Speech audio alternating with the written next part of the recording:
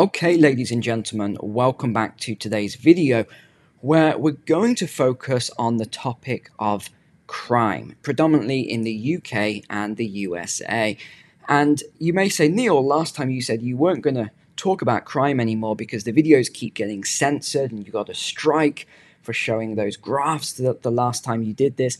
And yeah, that is true, but we are going to still do it today because the news that is coming out is absolutely shocking, and we're finally starting to see public outrage around these statistics. We're seeing a lot of media on this as well now, which shows you that we're starting to see this flip in the public sentiment around what is happening with crime, violent offences against retail workers, as retail workers are losing their jobs at a mass scale.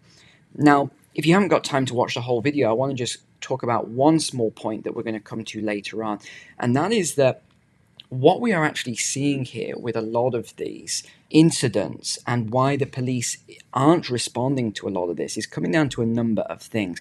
I'll go through all the evidence because we've got loads of articles to go over. I want to show you what's being said, what's not being said. Let's look at all the statistics.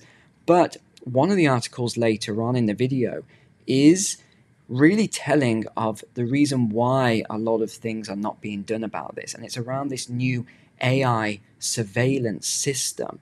And it makes me wonder, is there something more nefarious going on here? Is that why crime is up 300% in one single year? And of course, it depends on the crime itself as to which one is up. But ever since 2019, crime statistics are up massively, and the government really isn't doing a lot about this. And as I've said a number of times before, if you are weak on crime and you're weak on criminals, then crime increases. You have criminal gangs that move into areas and they just run amok because they know that there really aren't that many consequences for these crimes. So this is what we're seeing. And now let's go over to the shared screen anyway, because I want to show you a lot of the things that are going on, because it is a really, really serious thing now that is going on. So let's get started. Now, you may remember last year when I talked about the rise of security tags on everything from cheese to meat to even butter and now chocolate bars and all sorts of other things. This is also causing a large problem. But I noticed on this search, as I was going through the images, it said related searches. How to remove all types of security tags. I mean, for the amount of people that must be typing this into Google for it to come up as a related search tells me that there is something very seriously wrong here. And I mean, even spam, look at this, spam locked away in security boxes. This is crazy. So BRC then reported on this last summer, and it said that retail theft was up 27% across 10 of the largest UK cities. And yes, we are going to come across to the US as well. We've got a lot of articles on the US here. But I just want to focus firstly on the UK, which is where we're seeing absolutely staggering numbers, and then we'll jump over to the US once we've covered the UK. Violence and abuse against UK retail staff rises to 1,300 incidents a day. Now, you've got to bear in mind, the UK is a very small country. So for 1,300 incidents a day, that is staggering, because remember that a lot of retailers now are using self-service. So their staff numbers are down anyway. British Retail Consortium says criminals being given a free pass. Absolutely correct. With thefts more than doubling to 16.7 million incidents last year. And when you think about how many millions of people live in the UK, it tells you that these are repeat offenders. It is criminal gangs. It is people as well that are suffering due to inflation, the cost of living crisis. That is absolutely correct. But that's another point that we definitely need to address. Who caused the cost of living crisis? It was the government, it was the central bank, just like we talked about how they've caused a lot of these problems with work. We talked about this on yesterday's video. In fact, 2 days ago, it was the video 2 days ago. Yesterday was on the mechanization of Germany now becoming a militarized economy. That's the way they're moving it towards. Both really good videos you should catch up on. But yeah, it is the same problem. The government, the central bank, has caused all this inflation. They've caused the cost of living crisis with the energy. We've talked about that a lot. With the food prices more than doubling. In fact, some food prices are up 200, 300%.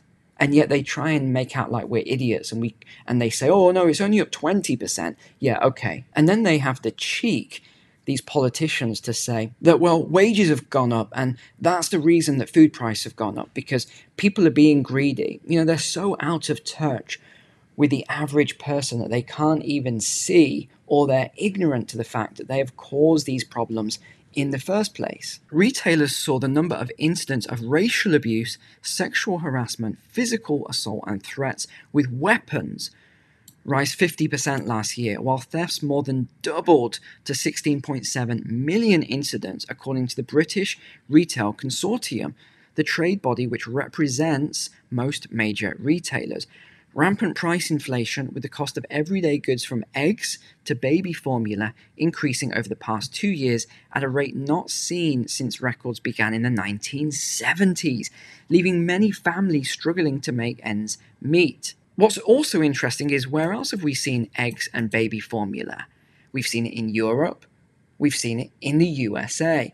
We've seen it in a lot of Western countries. It tells you there's something not quite right there. While retailers are blaming a rise in organized crime and scarce police resources, yeah, we covered this as well on that statistics-based crime video.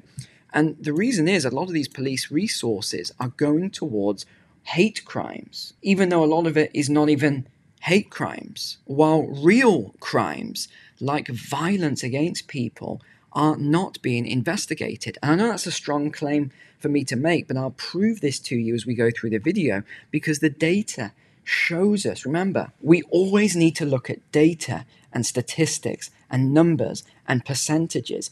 Forget about what the media says. We talked about this during the COVID lockdown period, that it's not about the statistics, it's about how people feel about those statistics. Nonsense. It's about the statistics. Always remember that, because they will try to manipulate you and tell you it's about feelings and offending people and how other people feel about this. You can't talk about crime statistics. You may offend certain people. No, you can. Forget about people's feelings about these crime statistics. Forget about the criminal gangs and everything else and their feelings. No, let's look at the numbers. Let's look at the statistics, and that tells us what is actually going on. Let's create real solutions for these real world problems, and let's not beat around the bush. This is the problem we've got in society now. People are too scared of offending other people, especially with this new hate crime bill and freedom of speech bill that's only going to make this worse. And we're going to see more examples coming through the media of so-and-so said this and it offended this person, and now they're going to be charged with a hate crime. It's all craziness, and this is why people are leaving the UK and the US and Canada and other countries with record numbers now, because it's going so crazy. The politicians are destroying our countries. Despite retailers investing huge sums in crime prevention, violence and abuse against retail workers is climbing. Criminals are being given a free pass to steal goods and to abuse and assault retail colleagues. No one should have to go to work fearing for their safety. Absolutely. Now you look at the stats here. These are daily incidents of violence and abuse against staff. Look when all of this started, 2020. It was still double that in 2021. But you look now, and it is staggering. Absolutely staggering, this statistic, because it's now 3 times higher than before the pandemic. The latest figures come after almost 90 retail leaders, including the bosses of Tesco, Sainsbury's, Boots and WH Smith, wrote to the government in October. We made a video on this, demanding action on rising retail crime. As they said, violent criminals were emptying stores, and it's true. That's why a lot of people are going online as well. The next article talks about shoplifting rate in England and Wales, the highest in more than 20 years. For the first time ever, the number has exceeded 400,000. And look how much this cost. It cost businesses £1.7 billion this year. This is why, another reason, a lot of small businesses are collapsing. Because what can they do when there's theft and they can't even apprehend the criminals? Just try this. You try apprehending someone who is committing a crime or shoplifting like that, and you're a small business owner. Because remember, your typical small business owner isn't some big muscle-bound guy that goes to the gym who's an expert in martial arts and knows how to restrain people. That is not the reality. A lot of business owners as well are women. And what are you going to do if you have some big muscle-bound guy, or you have these crime gangs where 3 or 4 or 5 of them come in all at the same time and try and start stealing stuff from your store? What are you going to do? Even if you are a muscle-bound guy, are you going to take on 4 or 5 guys? Even if you did have that capability, the chances are you're going to be arrested for assault, for trying to restrain someone. They can actually call the police on you and you can be charged for assault.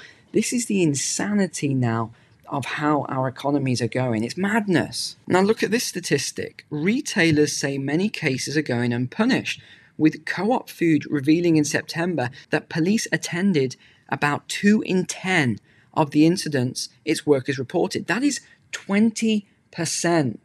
That is it. Only 20% were responded to by police. But in the same month, the Justice Secretary, Alex Chalk, set out measures for criminals facing jail sentences of under 12 months to receive suspended sentences and community service. Now, I'll tell you why this is a big betrayal. So this is what is supposed to happen. What is the maximum sentence for theft? Maximum sentence, of course, emphasis on this word. If the goods are worth less than £200, the maximum sentence is 6 months custody.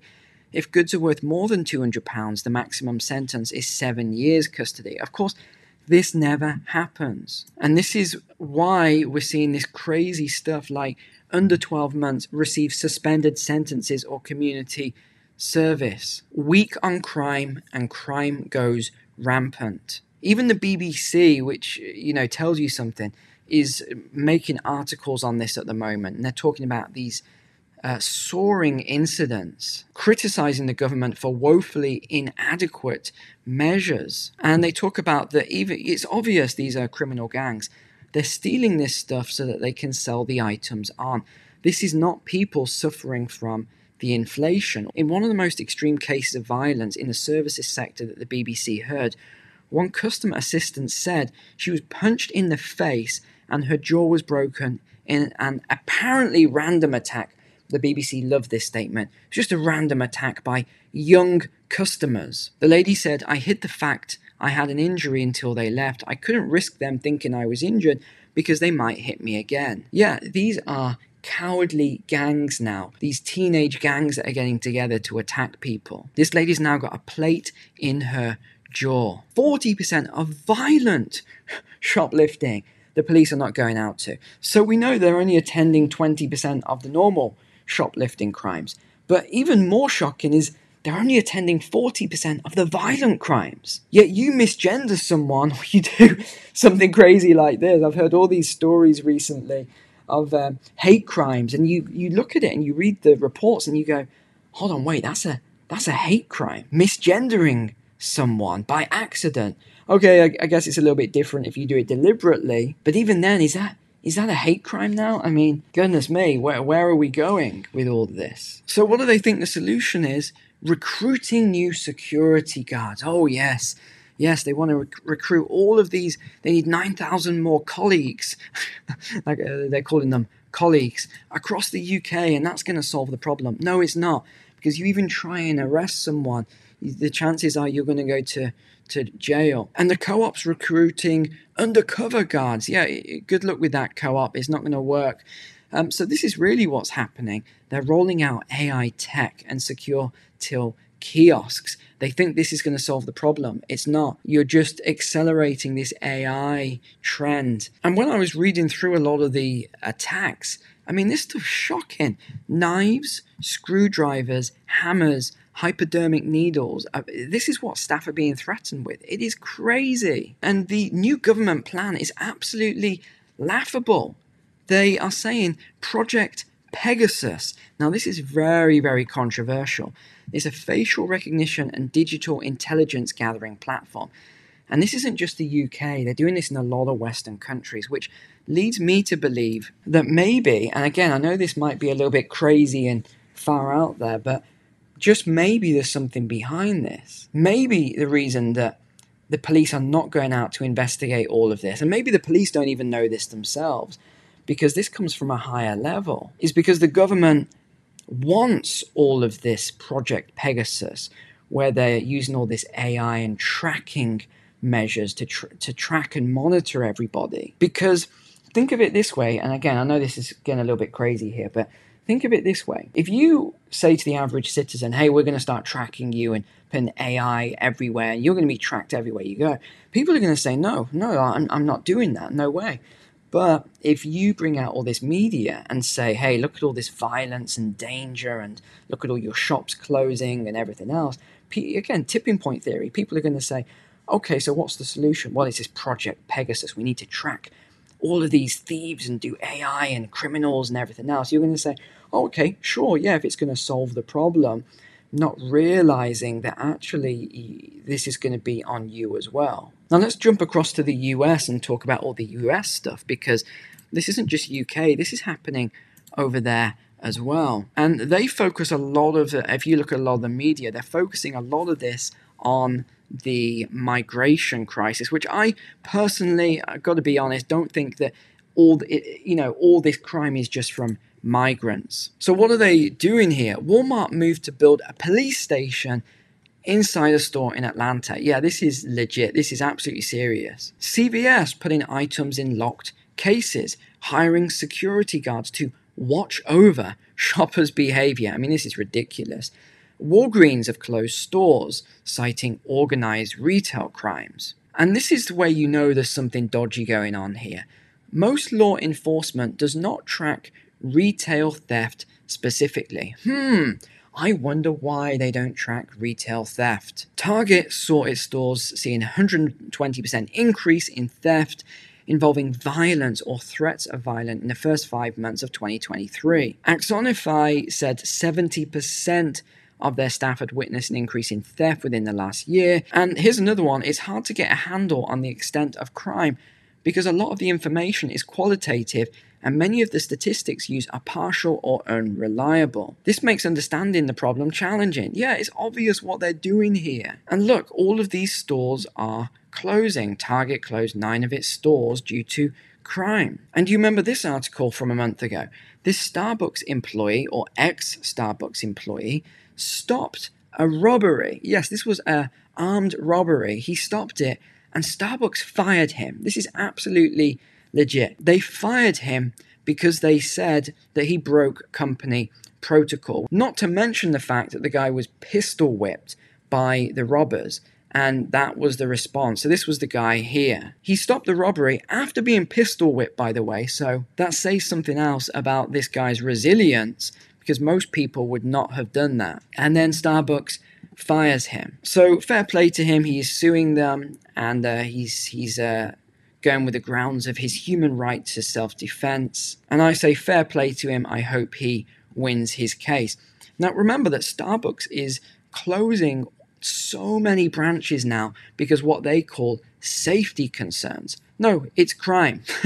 They are closing all of their locations due to crime. And it's interesting to me, I was looking at all the closures, that they are all in California, or they're in Portland, they're in New York City, etc. These are the cities that have the most crazy laws around crime. If you are weak on crime and criminals, you're going to have more crime. This is just common sense. And it doesn't help when you listen to things like this from these employees. We don't get to see nearly any of the profits that we create for this company.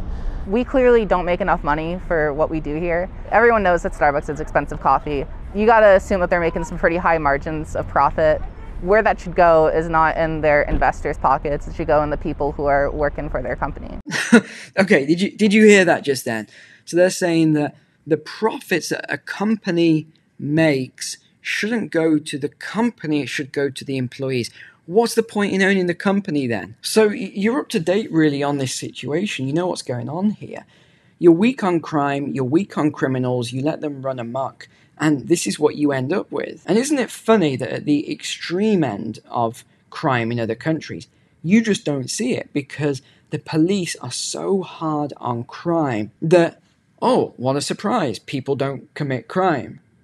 But yet you're weak on crime, where criminals know they can get away with it, and all of a sudden you have high rates of crime. I can't see the pattern or the correlation here between these two things. If you can, drop it in the comments below. It's a mystery to me. So again, our countries are going to absolute crap because the government has become so soft on crime, and they're just running with all of this weird, crazy policies that are coming down from all of these three-letter organizations and everything else.